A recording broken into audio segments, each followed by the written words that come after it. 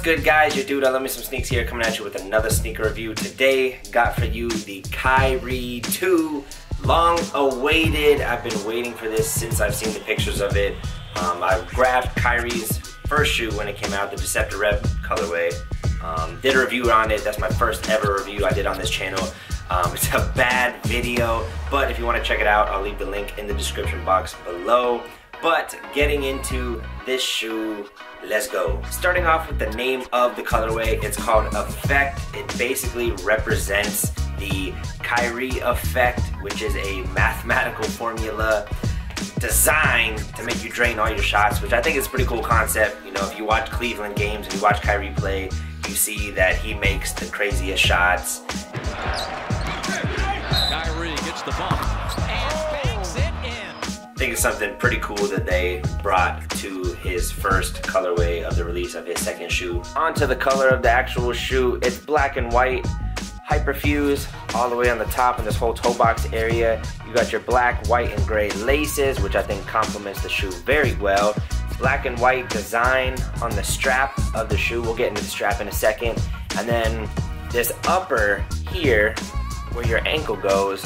When I first saw this shoe, I was like, is this like an N7 kind of colorway or something like that? But it's not. It's just like a really cool tie-dye kind of feel going around the whole heel section of the shoe. And of course, you got that number 2 logo right there, Kyrie's number. Removing the strap here, you can see on the inside a little personal detail there. Let it focus there. It says Elizabeth, and then I believe that's the date that she was born, and then the date that she passed away. So I think that's a pretty cool representation for him to put his mother, like a signature and an ode to his mother on his shoe. Of course, there's your laces. Unlace them for you guys. See that really nice red and black logo. I like this a lot better than the first shoe. I think the logo, and it even pops. Onto the traction of the shoe, you have like a multi-directional traction pattern that they have going on. I haven't hooped in these shoes, but I imagine that the traction on these are going to be insane, just for the fact that you got the herringbone down here, just straight traction here, circle traction here, just it's crazy, and I think it's going to be ridiculously good. And again, before we get off the bottom of the shoe, another Kyrie logo right there. So a couple things to compare between the Kyrie 2 and the Kyrie 1. Of course, the Kyrie 1, very notable on the Kyrie 1. Right here, you had that teeth pattern going on the whole front right there, and then on the back you had that like Nike SB foam going on right there. On this one, they kind of took away from that.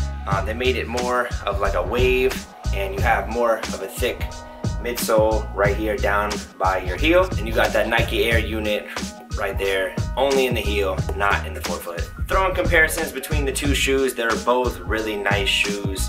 Of course, they look kind of the same, kind of different. You can obviously see that this one cuts off a little lower than the Kyrie 2, and the traction pattern on both are obviously different. This one showed you guys it's like a multi-directional pattern, while this one, sorry about the dirt there guys, but this one is pure herringbone on the whole bottom. Now the traction on the Kyrie 1 was ridiculous, loved it, and like I said, that's why I believe that the traction on the Kyrie 2 is going to be just as good. I think that's pretty much it for my review on the Kyrie 2, guys. If you liked my review, or if you have any more questions about the shoe that I didn't get into, please go ahead and leave your questions and your comments in the comment section below, and be sure to hit that like button and give this video a big thumbs up. And if you haven't already, be sure to hit that subscribe button and stay tuned to more videos. Until next time, I'll see you guys for the next review. Peace!